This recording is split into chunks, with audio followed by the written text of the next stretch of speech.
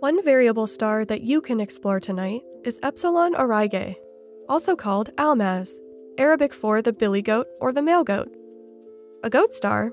That's a bit peculiar. Why is there a star named for a goat? And what exactly makes it a variable star? Well, Almaaz is near a pentagon-shaped group of stars, which forms part of the constellation Auriga, Latin for the charioteer, who is often also shown holding a family of goats. This is because from some parts of the northern hemisphere, Auriga is prominent in the sky during the late winter and early spring, when shepherds would typically guard their flock of goats throughout the night, which was then commemorated in the bright constellation. Auriga is hard to miss because it has the bright yellow star Capella, Latin for nanny goat or female goat, as a part of it. Almaaz is just south of Capella. Two stars just south of Almaaz are often referred to as the kids, keeping with the goat theme of names.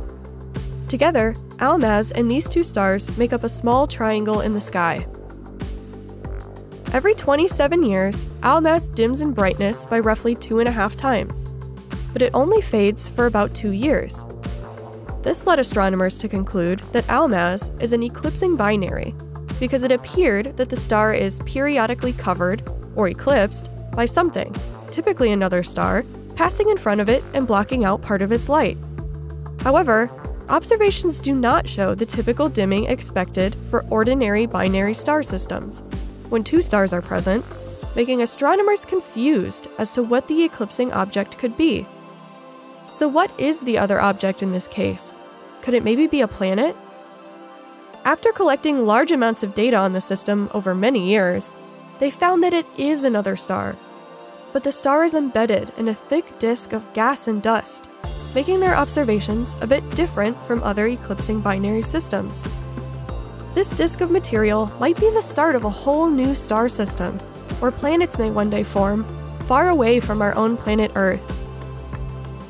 To help you explore the billy goat star Almaaz, the constellation Auriga, and the rest of the night sky, try using a star chart or app on your phone, or you can use our special handout.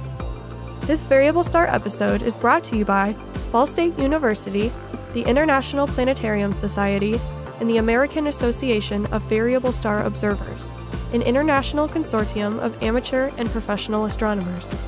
For more information on variable stars and how to observe them, visit their website at aabso.org.